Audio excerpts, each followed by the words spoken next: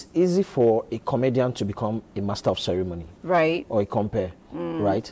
There is a transition. So there are very few comedians that have been able to transit from being core comedians to actually professionally hosting events. Thank you. And even when they become MCs, when they are hosting those events, you will know that from the way they handle those events, you will know that from their foundation, they were comedians.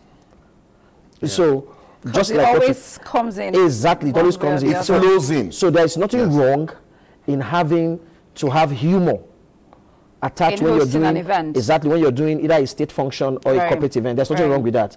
Now, where it becomes a challenge is when you don't know how to read the room and what to say at what time. Yes, so MCs are also spontaneous. There are MCs, people tell me that I'm funny. The spontaneity makes it interesting. Exactly. So as an MC, you also have to be spontaneous. You don't have to come up as a comedian. But just listening to a guest speaker say something or a lead speaker, you can pick one or two things that will crack your crowd up